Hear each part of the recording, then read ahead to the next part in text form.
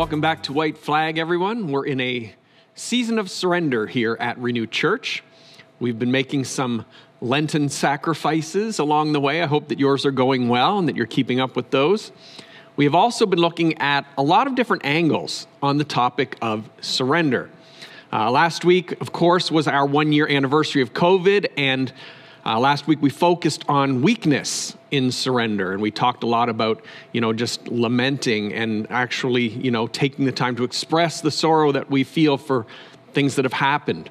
2 weeks ago, we looked at the Apostle Paul's teaching, where he talked about obedience in surrender. And if you remember, the Apostle Paul used all kinds of different terms. He used the term slave and bought, showing this possession. But then he also used terms like dead and crucified and living sacrifice. He really used the strongest terms possible to illustrate the level of surrender that we are supposed to demonstrate toward God. So our concept of surrender hopefully is deepening as we progress through this series. I hope that you're seeing this. Each week we're kind of adding a new layer to this. And I hope that you're seeing that those Lent sacrifices that you're making, they are a good start, but they're really just scratching the surface. They're just a beginning of what biblical surrender is talking about. See, guys, the idea of biblical surrender, it's not just about surrendering certain things or activities. It's really about surrendering to God and His will for us in all things constantly. See, I can surrender a certain thing that I enjoy for a period of time. I'm doing that during this Lent season as well. But there's nothing absolute about that. It's a sacrifice that you make, but surrender, it's a different thing. Surrender is basically sacrifice with the ends kicked out, right? There's no beginning, there's no end. It's indefinite. So it's a much bigger thing. Today, guys, we're going to look at what Jesus actually taught on the subject of surrender. And you're going to see that Paul was really drawing on what he had already learned from Christ, that surrender was literally at the heart of everything that Jesus taught. So our theme here in week 6 is Jesus teaching on surrender. Jesus did so much teaching on the subject that we could actually spend all of our time today just looking at verses that really you probably already know or at least have heard of before. And instead of that, what I want to do is I want to kind of synthesize Jesus' teaching on the subject and then spend some time really challenging your thinking on the topic, okay? So let's look at kind of some big themes that we see in Jesus' teaching. First of all, this idea of take my yoke upon you. We've talked about this already in the series. This is in Matthew chapter 11, that metaphor of putting the yoke and of being bound together with Christ. And so that's the first big idea that we see. Another big popular idea is this one of losing your life to find it. And combined with that is the idea of denying yourself. You can see there's a whole bunch of different passages that really talk about this. Jesus said, deny yourself, take up your cross and follow me. Whoever saves their life will lose it. Whoever loses their life will find it. Unless a kernel of wheat falls to the ground and dies, it abides alone. But if it dies, it bears much fruit. Anyone who loves their life will lose it. Anyone who hates their life will keep it eternally. Now, that idea of hating your life, it's not like, whoa, I hate my life, right? It's the idea of rejecting your life in favor of the life that Christ wants you to have.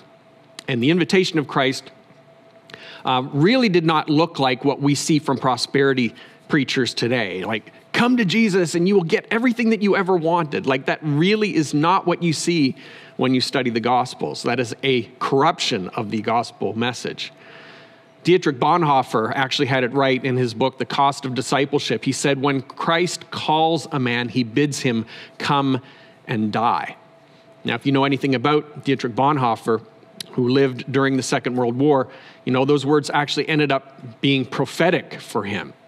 He was very vocal against Hitler's euthanasia program, against his genocide of the Jews. And when an assassination attempt against Hitler failed, he was accused as being part of the people that, initiated that. And soon afterward, he was hanged by the Nazi Party, April the 9th, 1945. And so this whole idea of lose your life to find it. Bonhoeffer is one of the, still today, most prominent voices when it comes to the Christian community and this idea of sacrificing for Christ. Well, the next thing we see here with Jesus is the first being last. This is a theme, again, that we see repeated in multiple places. And Jesus was using this teaching in a couple of different ways. He was using it nationally to challenge the Jews who really saw themselves as being first as it relates to God, and who were now going to be seeing the Gentiles put ahead of them. But he also uses it personally to show how surrender actually elevates us in the long run. And this was a radical teaching that Jesus was giving, to put others ahead of oneself, right? The golden rule was connected to this line of thinking. And then another big thing that we see is the greatest being the greatest servant. If you want to measure who's actually the greatest, like Jesus said, whoever wants to become great among you must be your servant. Anyone who wants to be first must be the very last and the servant of all. And that the Son of Man came not to be served, but to serve and to give his life as a ransom for many. So we see numerous times and places where Jesus' own disciples were jockeying for position, trying to be the greatest, trying to one-up the other guy, even looking to see who was going to be the greatest in Christ's kingdom. But Jesus repeatedly corrected them. He said that they weren't supposed to be like the political and religious leaders that they saw and that they knew in their day. So that's kind of a quick summary, a quick overview of the sort of categories of Jesus' teaching as it relates to surrender. Bind yourself to Jesus, deny yourself, lose your life, finish last to finish first, and be least to be the greatest. These are the big themes that Jesus taught. And many of them are the same themes that we see Paul teaching, right? Self-denial, reversal of importance, and death to self. What we see very quickly is that Jesus' teaching runs completely contrary to the self-actualization narrative that we've really bought into today in North America. Think about the things that we've actually been taught very subtly, probably very subconsciously. Don't be tied down to anyone, people will say, as opposed to the yoke that Jesus taught about. We'll hear things like, love yourself, take up your easy chair and follow your dreams. The first will be first and the last will be last, so get on top and stay on top. That's kind of what people teach us today. And anyone who wants to be great needs to take advantage of other people, eat or be eaten. And so Bonhoeffer really summarized Christ's teaching well when he said, when Christ calls a man, he bids him come and die. Guys, are we really hearing what Jesus is saying here? That this life of yours, your share of everything this world has to offer, right? Your dreams, your one shot to be successful, to be famous, to be powerful, to be respected. Jesus is saying, let go of it. And in the scripture we read this morning, Jesus challenged this rich young man to take all of his material possessions and basically to kind of put them in this box. I'm using this illustration of a box, to kind of put them in this box and then just walk away from it. Guys, we really struggle with that kind of a thought, but Jesus was actually teaching a whole lot more than just the material possessions. Jesus was actually saying so much more. He was saying to put everything in this box: our hope for pleasure, our family, our goals, our vision of success, our own reputation. Put all of it in that box and then walk away. Guys, I will be the first to confess that I am not worthy to be delivering this message today. I've surrendered my life to Christ, but surrendering the contents of my life is another story, something I struggle with every day. We surrender our box to Jesus, our life, we say, but we have a hard time surrendering the stuff in the box, which is the real essence of our life. In the first week of the series, Pastor Wade opened the series by talking about different kinds of surrender, and he mentioned 3 different types. He mentioned salvific surrender, meaning your salvation, surrendering to God in salvation. That's that initial, surrender we make when we come to God. Then he talked about sanctification surrender, surrendering to God in my moral decisions and the way that I live my life, right? Being sanctified with God. But then he also talked about a third category. I don't know if this is the exact word he used, but it was basically special surrender. I wanted to keep the alliteration going. But this special surrender, which is surrendering to God in all kinds of different circumstances as they come up day by day.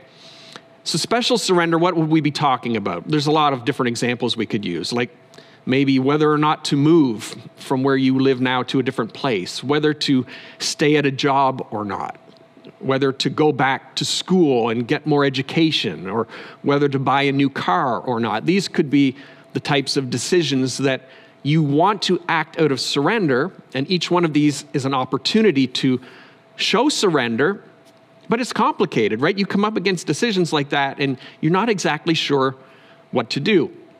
We tend to think about things like, well, how will it affect me, right? How will it affect me? And then maybe secondly, how will it affect all of the people connected to me, my family, the people that, are going to kind of get pulled into this decision.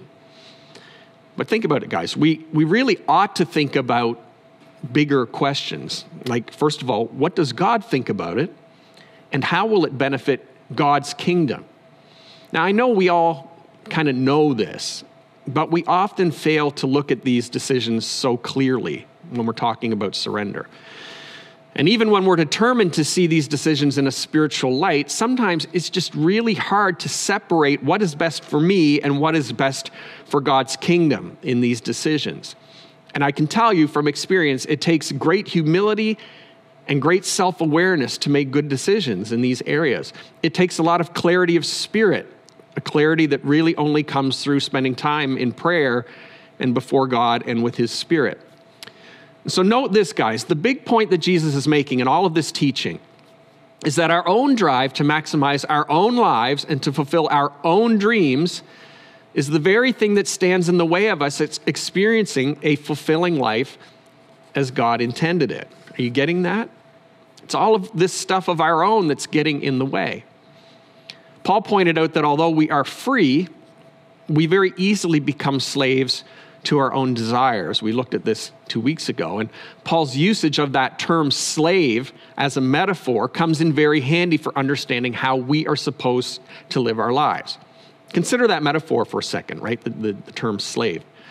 When you think about it, a slave owns nothing, right? He has nothing of his own. He has no vision for his own life. Like, why would you have a vision for your own life? The best that the slave can really do is to make his master's goals his own goals and to live for the purposes of his master. You see where we're going with this? Now, in fairness, he can also choose to resent his master if he wants and to put in the minimum effort, just enough to avoid rebuke or punishment, and then spend all of his time thinking about all of the things that he could do if he was a free man. But really, that sounds very depressing, doesn't it? And very spirit-crushing. But here's the thing. Remember, we talked about this 2 weeks ago. When Paul talks about being a slave to Christ, it is always voluntary. And so what he wants us to do is to compare slavery to Christ with slavery to ourselves and to the world, and to choose wisely. What kind of slavery are we going to choose? And his desire is that after thinking about it, we would choose him joyfully. Just like that merchant that Jesus talked about who found this pearl of great price and joyfully went and sold everything that he had to get that field and to procure that pearl.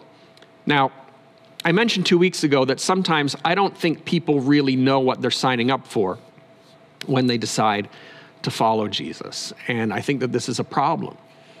Jesus really encouraged people to count the cost of their decision. If you really study the Gospels out, he really encouraged this idea of counting the cost. And he gives us freedom to choose him, but we are choosing him as our Father, as our King, as our Master, forever. Like, think about this, guys. And so note, people often lack the proper time of reflection and reckoning that Christ recommends prior to following him. This is just a fact. And if you're going to become someone's slave for life, I think you really ought to think it through properly first. This is a huge decision that you're making. Jesus taught that there is a high cost of being his disciple. In fact, I want to read for you this morning what he says in Luke chapter 14. Large crowds were traveling with Jesus, and turning to them, Jesus said, "If anyone comes to me and does not hate father and mother, wife and children, brothers and sisters, yes, even their own life, such a person cannot be my disciple. And whoever does not carry the cross and follow me cannot be my disciple. Suppose one of you wants to build a tower. Won't you first sit down and estimate the cost to see if you have enough money to complete it? For if you lay the foundation and are not able to finish it, everyone who sees it will ridicule you, saying, 'This person began to build and wasn't able to finish.' Or suppose a king is about to go to war against another king, won't he first sit down and consider whether he is able with 10,000 men to oppose the one coming against him with 20,000? If he is not able, he will send a delegation while the other is still a long way off and ask for terms of peace, right? He's going to try to make a deal if he can't, estimate that he has the ability to follow through. In the same way, those of you who do not give up everything that you have cannot be my disciples. So guys, Jesus really pushes us to count the cost. Sometimes we wrongly assume that he's pushing us this way because he just desperately needs us to serve him. And we know that that's not true. God is self-sufficient. He doesn't need us for anything. So I ask you, what if, guys, this pressure is actually for our benefit, not God's? This is a powerful thought. Think about this. What if you surrendering yourself to God automatically steered you toward realizing your highest self-actualization? Think about that. What if this decision to surrender fully not only benefited God's kingdom, but it equally benefited you, your level of happiness, your level of fulfillment in your life? You see, if we really believe that God does everything and makes everything for a purpose, we say that we do, but if we really believe that, and if you really believe that he made you unique and he intended for you to be part of his body, the church, to do his good work in the world, then think about this, guys. Then leaning into building God's kingdom in whatever way comes natural to you is the key to you reaching your fullest potential and fulfillment. See, once again, when God calls us to surrender, it's not give up on making goals. That's not what he's saying. It's make the kingdom of God your goal. He doesn't say, let go of everything. He says, take hold of that for which I took hold of you. See, surrendering to God and his kingdom work is the key to your fulfillment. Jesus called it losing your life for his sake. And guys, I'm telling you, it is the key to finding real life. This is not a new concept, guys, in case you're not aware of this. Way back in Psalm chapter 37, right, the psalmist says, delight yourself in the Lord, and he will give you the desires of your heart, those things that are truly deep inside you that will make your life joyful and fulfilling. Well, guys, there's a lot of concepts here. I want to try to make this practical for you, and I want to use a little illustration here to do that. We discussed earlier how it's very difficult sometimes to separate our own desires from God's desires. Like when you're actually deciding to surrender, how do I know what is, just my desire and what is God's desire? We want to surrender, but we're not sure what to give up and what we're actually supposed to pursue. And the difficulty arises when our own dreams and vision are not aligned with God. So I want to use this little example here this morning of like two ladders. And one ladder it represents the desires of self, and the other ladder represents the desires of God, right? On these two different sides. And by the way, having these two ladders, as you can already see, this is what Jesus called having two masters, okay? It's two different paths, and we're trying to follow them both at the same time. Now, typically what people do is people climb their own ladder saying, you know what, someday when I get to the top of my ladder, then I will jump over to God's ladder, right? You understand how people do this? They say things like, when I become wealthy, then I will give more money to the poor and to God's work, right? When I become famous, I will use my celebrity to point people to Jesus. When I find real happiness of my own, then I will share that happiness with others. But guys, when we're honest, we all know that that's not really how it works.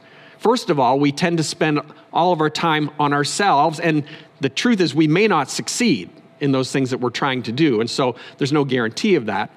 And then secondly, if we do succeed, what happens so often? Very often we forget God completely. Now, there are other people who climb the ladder, but they don't properly consider how God made them. They climb God's ladder even, right? The desires that God has for them. But they haven't really thought about how God made them and their natural passions and abilities to further God's kingdom. And so even though they're kind of, climbing this ladder and trying to pursue the dreams that God has for them, they're spending a lot of their time looking over to the other ladder right? And they're saying things like, well, I wish that I could have any job that I wanted, but I'm doing this thing for God, so I can't do that. Or I wish that I could live wherever I wanted and move wherever I wanted to be. Or I wish that I got to do more of the things that I enjoy, right? And so they're spending all of the time looking over at the ladder of the desires of self.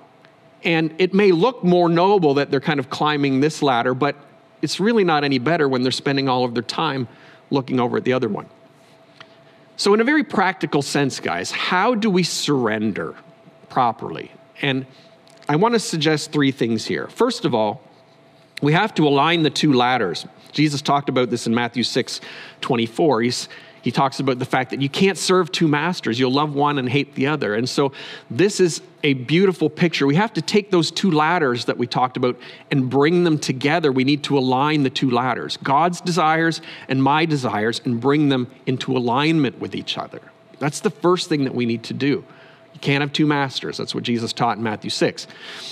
Then the second thing we need to do is we need to seek first the kingdom of God. In Matthew 6:33, that's what he said. Seek first the kingdom of God and his righteousness. Once your ladders are aligned, you can climb God's ladder and automatically be climbing your own as well. Your pursuits are aligned. And the things that you desire to do are the same things that God desires to do.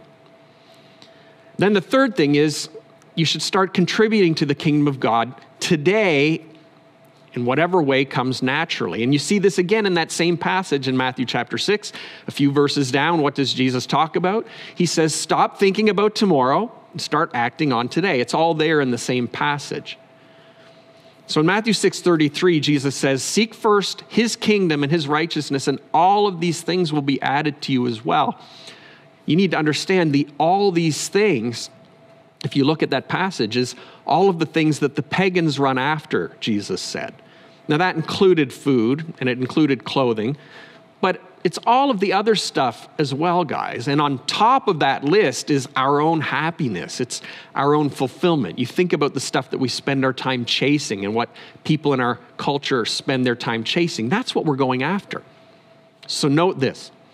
The biggest choice of surrender that I will make today is whether to use my time and energy on my own happiness or on God's happiness. That's so important that you get that. Guys, every time we choose, it's an act of faith and it's an act of surrender. You can think about Jesus in this situation. He had to do the exact same thing. As the Son of God, he knew that he alone could do certain things. You ever take the time to consider this? Right? Jesus was able to heal people, so he did. He spent time healing people. Jesus was able to reveal deeper truths about God in a way that no one else could because he understood the scriptures and that they were about him. And so he did. He spent time revealing truth to people. And the big one, we know that he alone could offer his life as a sacrifice for sin on the cross. And so he did. He did what God purposed for him to do, what he alone could do in his context. And look at how the writer to the Hebrews described this in Hebrews chapter 12, verse 2. He says, fixing our eyes on Jesus, the pioneer and perfecter of our faith, for the joy set before him, he endured the cross, scorning its shame, and sat down at the right hand of the throne of God. Guys, I hope that you're catching what this verse is saying. Are you really catching it? It's saying that Jesus' path of joy and fulfillment, right, for the joy that was set before him, it was the path to the cross. That was his path to self-actualization. It was him surrendering to God what he alone could surrender to God. You know, I see these memes that go around online sometimes, and I got thinking this would be a great meme. It's not a funny meme, but I think it would be a great meme. This is Jesus' picture of self-actualization. You ever think about that? Christ on the cross is the greatest image of true self-actualization that you will ever see. Now that blows people's minds to think that's self-actualization. Yes, sacrificing yourself completely, full surrender. It was radical surrender, unlike we've ever seen or will ever see again. And it was the complete alignment of Jesus' gifts and God's kingdom together. Guys, I have to ask this as we close today. What if we caught on to radical surrender? What would happen if our church really caught on to this? Maybe you're good at business.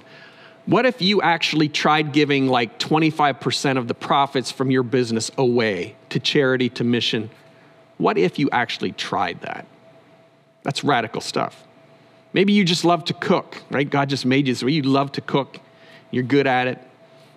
What if you made a meal for someone outside of your home once every week this year? Every week of the year, 52 extra meals that you give away. What if you love sports and, maybe for you it would be like hosting people at your own home for every Leafs home game, once things allow, right, with the regulations. We're getting back to it, hopefully. But what if you did something like that? These are the kinds of practical surrender that we need to start with.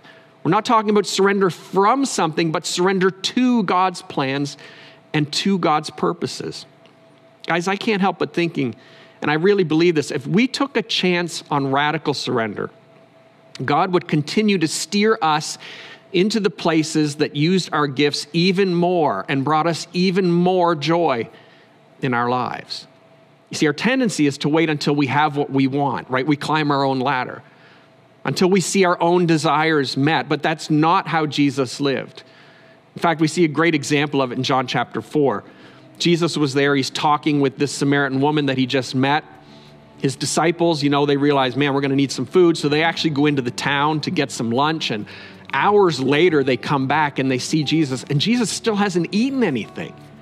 And Jesus makes this amazing statement.